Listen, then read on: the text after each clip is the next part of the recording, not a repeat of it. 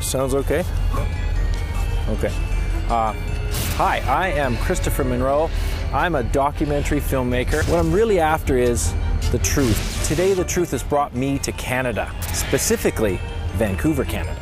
This is the home of Blue Castle Games, the makers of Dead Rising 2. This video game is unique because it's filled with disgusting characters and also zombies. We're going to explore what it takes to make a game of this level of disgust. And what is the connection between Zombrex and Blue Castle Games? Welcome to Blue Castle Games, the home of Dead Rising 2, and my name is Josh Bridge. I'm a senior producer on Dead Rising, and if you want to follow me in, I'm going to show you where we've been working on this game. Come on. You can see we like to keep a lot of the information up on the wall. We do a lot of check boxes, make sure we have everything in the game. You can see there's a lot of stuff in it.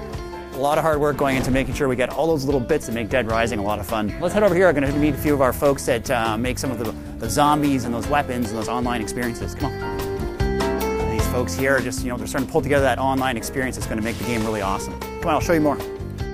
We have a lot of the folks that help bring together the timeline experience for Dead Rising 2. The missions.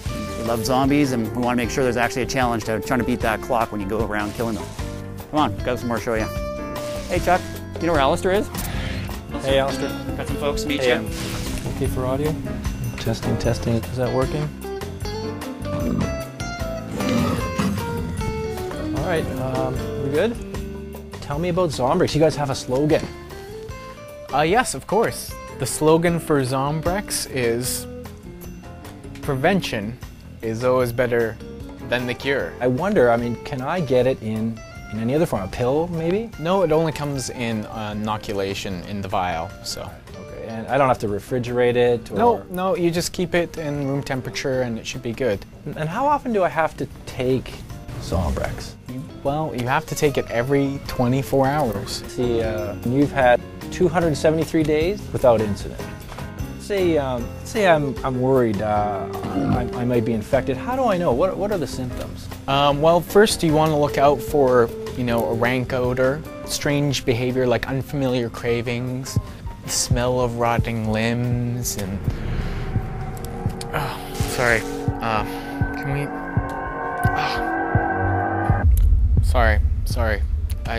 My head. You can pick it up. You were telling me about the symptoms. Herd-like mentality, increased shambling, random limb loss, unfamiliar cravings, so if people are, craving flesh or brains. When was the last time you took your Zombrex? Let me tell you. It's been 27 hours now. Take a look. It's a conspiracy. You don't need Zombrex.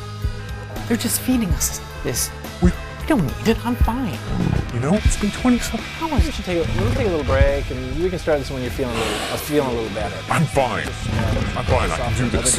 Okay, guys, let's pack this up. Let's go. Let's get out of here. This is not good. We will do this another time. Okay, we're done.